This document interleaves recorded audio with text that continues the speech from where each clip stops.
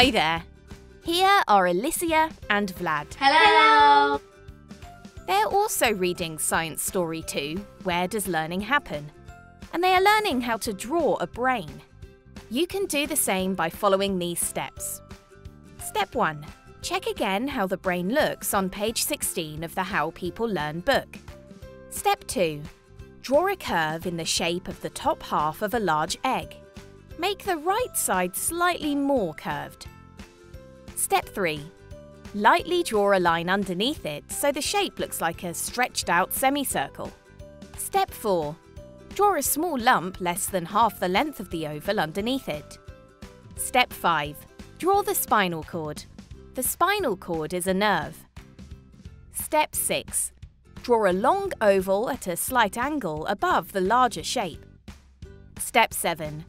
Pause the video on this picture for a few minutes to get clarity and add more detail.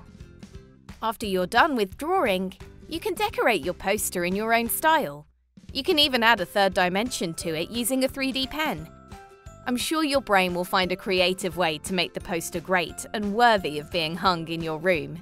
Share your poster with Olympia and the HPL project team via the social media pages. Enjoy and impact beyond the book.